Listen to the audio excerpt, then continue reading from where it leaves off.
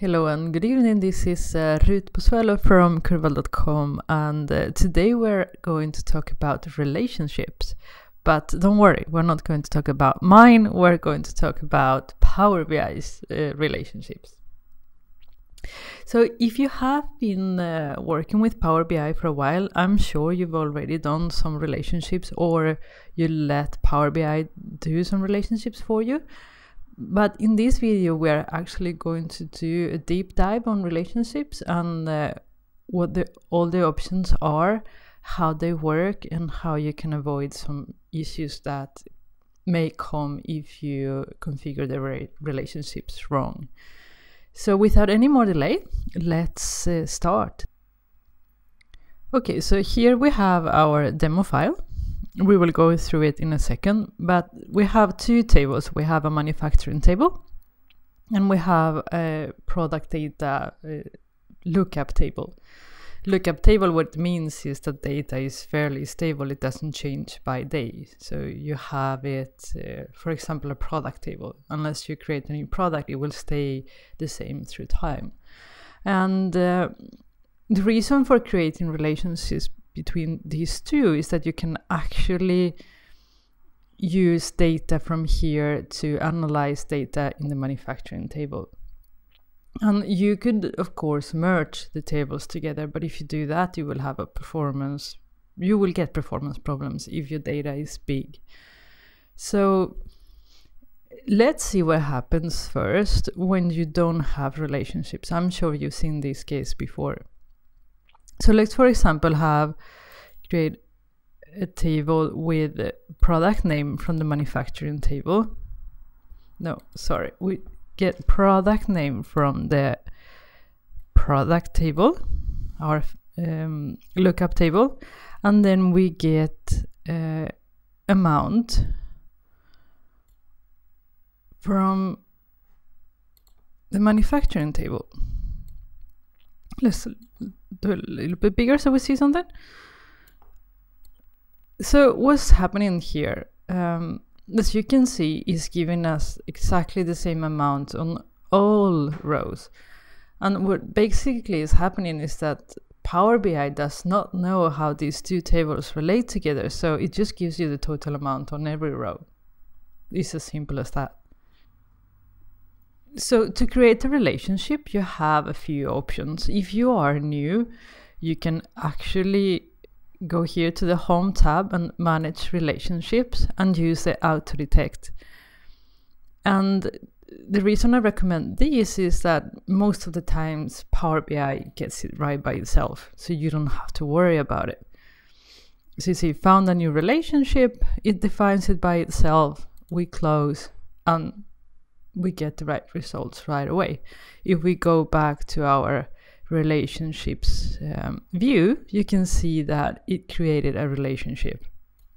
Another way to do it is you remove that and then you say, okay, I know that product ID and product ID is the row that is in both tables, and I know that these have the unique product ID values, otherwise you won't be able to create the relationship. So you can just drag and drop.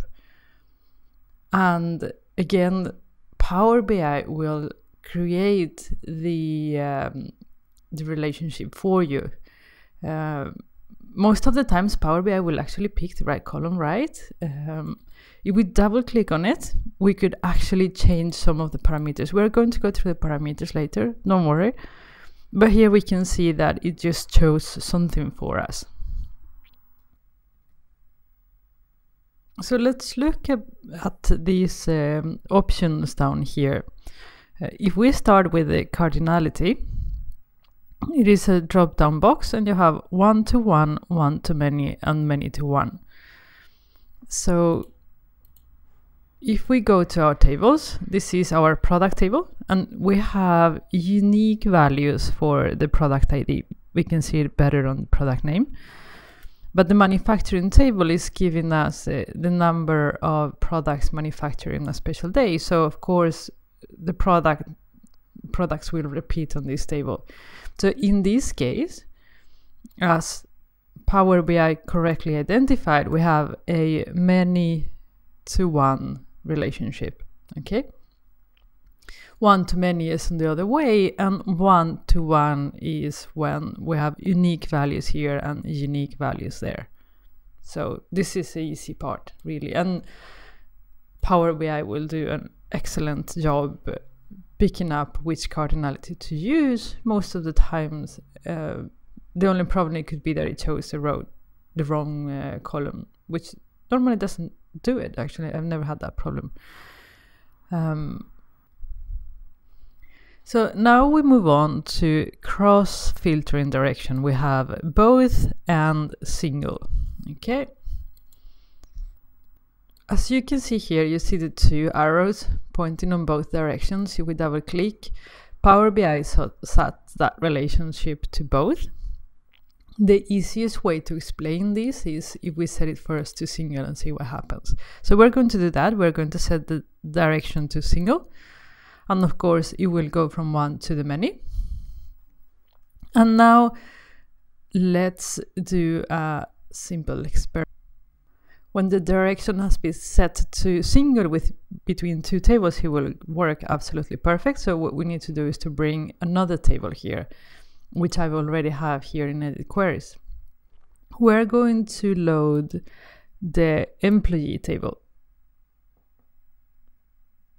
Let's do that, enable load.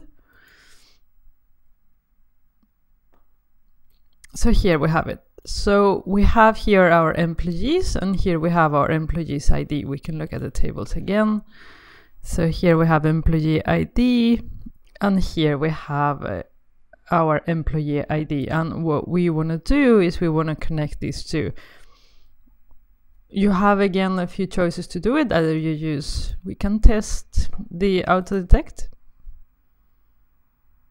No new relationships. Okay, let's do it manually. So you will set it as both, but we want to have it as single, just for the purpose of this demonstration, to understand how these filtering flows through the tables. So what we're going to do now, we're going to create a table that has material from the product table. It has the product name from the manufacturing table and the employee name from the employee table, okay? So let's do that. We get from the manufacturing table the product name. We get from the product table material, and then from the employee name. So we want to basically know which products are manufactured by who and what materials they are allowed to work with. So as long as you are not filtering anything on any of the tables, the relationship will work. And that is the tricky part, because that's what sometimes tricks you to believe that you have a correct relationship set up. But what happens if we would like to have, if we would like to know, for example, how many employees can work with a specific material? So what we want to do is we want to go from this table to this table and filter, okay? So put this aside. We want to have a simple measure, count employees, count employee name. And now we're going to get material from the product, and we're going to get count employees from the employee table. And look what happens. It happens exactly the same that happens in the beginning when we didn't have any relationships set up. But we do have it, so that could be a little bit confusing.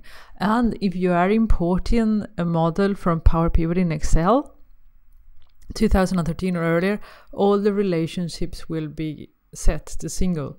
And the reason why, I believe, is because they didn't have the multi-direction feature yet.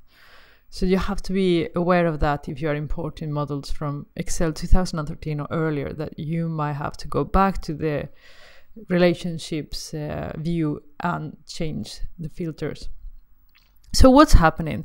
What we are asking is to, with materials, get how many employees, and the filter is flowing, and then it the arrows indicates how the data, if you would say, flows through the tables.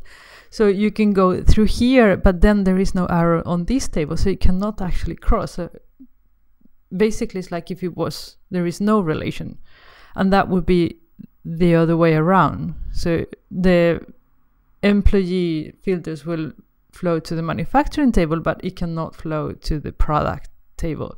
So if we change these to both, suddenly the data can flow back and forth, and let's see what happens. We get the correct filtering. Okay, so that would be the difference between single both filtering directions. So now you might be wondering, okay, but then it's easy, I can just set all the relationships to both and then everything will work.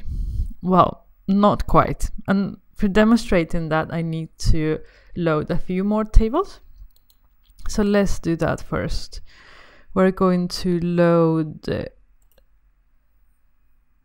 this one, the region table and the geographical table.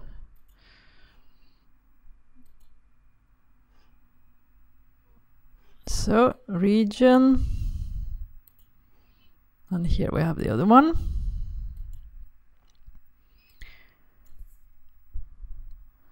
And wait, we're going to load also, I don't know why I didn't do it, the stock table.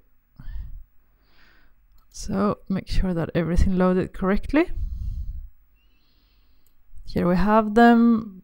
So now let's see how these relate to each other. We have our lookup table for products, and we have a stock table. This tells us which products are in stock, and we are going to connect these two together. Now the stock table has locations, and we have that stock location on another table that connects with a continent. I will show you the data. And we have a table that connects continent with country, and we have employees with countries, so we want to get that too.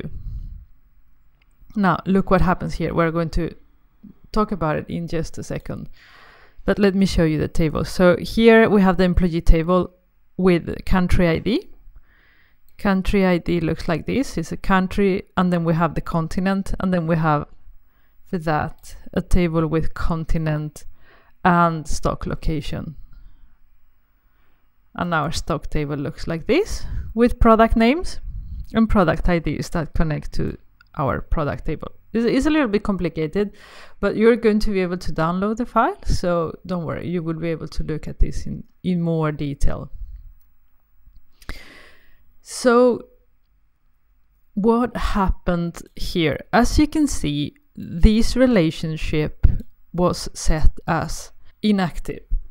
Why did Power BI do that? Okay, so let's say that we want to know which products are, I don't know, deliver from which country. So we want to pick up something from here to here.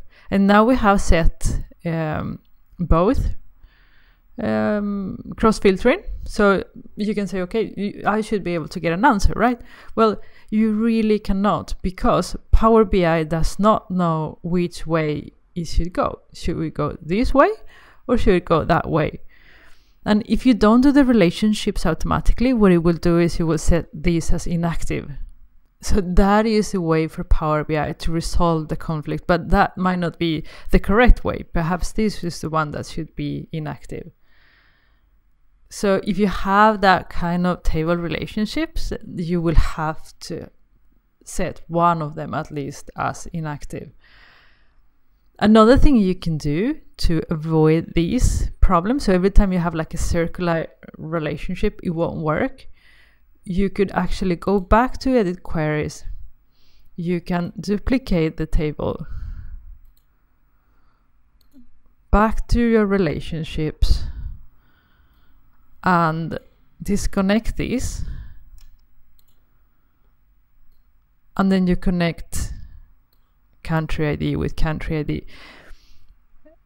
As you can see, once I have the relationship as they call now, it's not looking like a star, but you know the star diagrams, they don't have circular relationships. They are more like,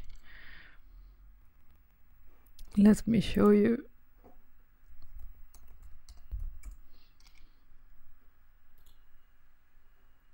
So this is the relationship, the form that you have to use in order to be able to have cross filtering set as both. Okay, so there is no question about where Power BI how the data should flow, or the filtering should flow from table to table. So if you have a circular relationship like I show you, then you won't be able to set the relationship as both. So here you have it also. Okay, so you have a fact table and then you have lookup tables all over. So one last thing before we wrap up, there is in options,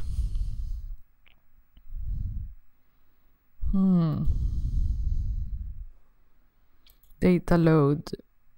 Here you have some settings for relationships. Here you allow Power BI, if you are importing data from a source that has relationships, Power BI will copy those relationships for you, so you don't have to create them, or Power BI doesn't need to guess what the relationships are. You can have this also check update relationships when refreshing queries. If you know that your data model is going to change, and for example, one-to-one relationships will become one-to-many, then you can have actually Power BI check them out and update them for you. I had some issues with that before, so that's why I deleted it. I unchecked it. I will check it back to see how it does now. And then you can have this the ability to auto-detect new relationships after you loaded the data. Okay.